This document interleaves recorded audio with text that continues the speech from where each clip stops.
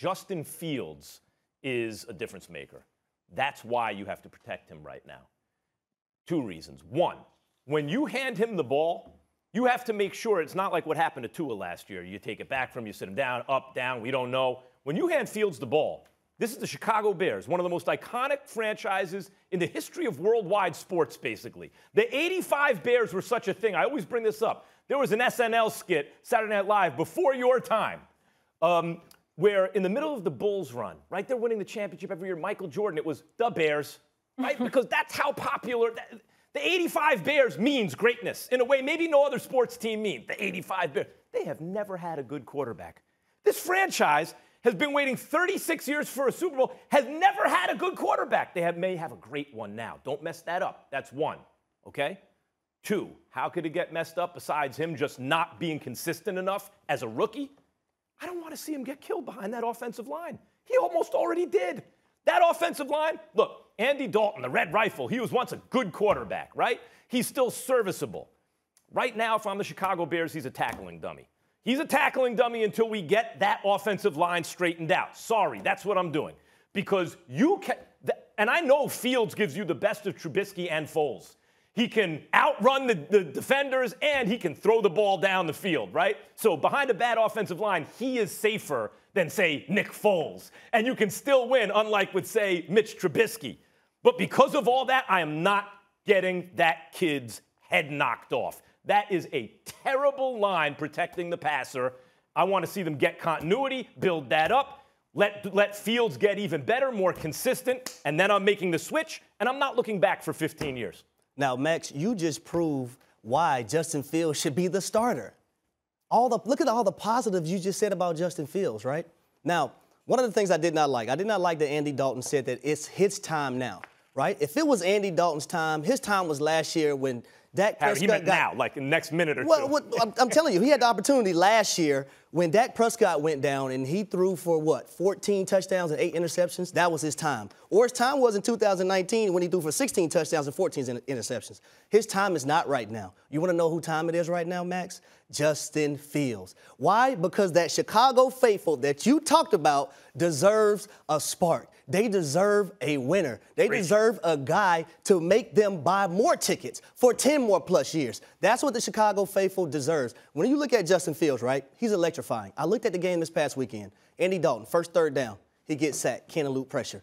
There's another opportunity, couldn't elude pressure. I look at Justin Fields, 4th and 3. What does he do, Max?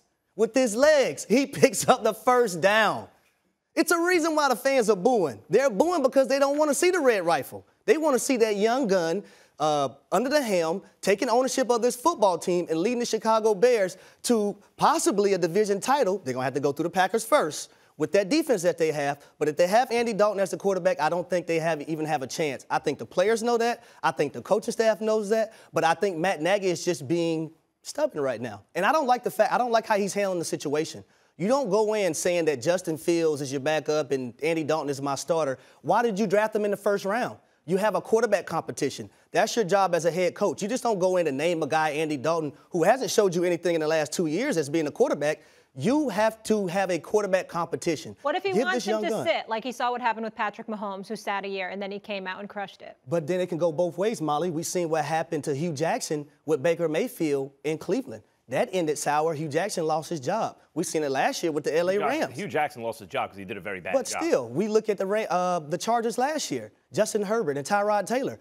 If Tyrod Taylor doesn't get hurt, do we even know if Justin Herbert is the guy he is right now in the NFL? We don't know. We don't know. That's a good point. Herbert was, and maybe Justin Fields is that guy too, one of the reasons Herbert had arguably the greatest rookie season in the history of football, like he's on a short list, is because it was so unlikely.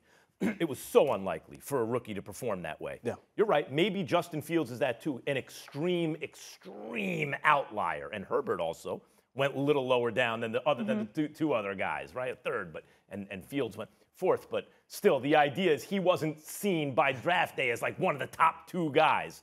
That's a very strong point. I would bring up this. Short-term interest can interfere with your long-term health. It's the way the rules of the game are set up. It could be like energy policy, right? The climate's changing, but we need energy now, right? Let's keep burning fossil fuels. But the climate's changing, right? Short-term interest is what you're talking about, Justin Fields, 100%, no doubt about it. I'm afraid that those short-term incentives are so strong that you wind up compromising your long-term interests, because your long-term interests is Justin Fields. And I don't want to see that compromised. It's possible that you're right. There's no doubt about it, that because he can move, he's better suited behind that offensive line. Because of we saw what Justin Herbert did last year, Fields can do something similar. I would also remind you it was a great experience for Herbert last year. It's not like he wouldn't have been great in his second year, right, either. Yeah. And it's not like the Chargers challenged last year, and it ain't like the Bears are going to challenge this year. But I got to tell you what I'm worried about, though. I'm worried about that this locker room understands and knows that Justin Fields is that guy. But Matt Nagy goes with Andy Dalton. Now you create division in your locker room. That's what I'm worried about, Molly. That's always the issue. I was just going to ask you this. Why do you think there's such a philosophy change? When it was the days of Peyton Manning, it was like year 3. That's when a quarterback would really go out and show out. And now it's right out of the gate, guys are getting thrown into the fire. Is it just because they're more pro-ready? I think they might be more pro-ready, but I think it's just the will that teams want to win now. Mm-hmm. And they understand the pressure from probably management. They understand the pressure from fans. Yep. And I'll say another things about Justin Fields. I think the NFL wants a Justin Fields instead of Andy Dalton as well, because that brings a better product. Huge market. By the way, here's their schedule right now. No slouch out of the gate. He would be facing the Rams. Obviously, Matthew Stafford would be there at the helm for the Rams. I would say this. I think the answer as to why quarterbacks start sooner now, number one is the realization that while they're on their rookie deal, it frees, you're underpaying a potentially great player by so much, you have more resources to get. So everyone sees that rookie deal window as the time to do it. And even in the first year, if they're not great, the most persuasive argument, I think, is get them the experience now. Thanks for watching ESPN on YouTube. For live streaming sports and premium content, subscribe to ESPN+.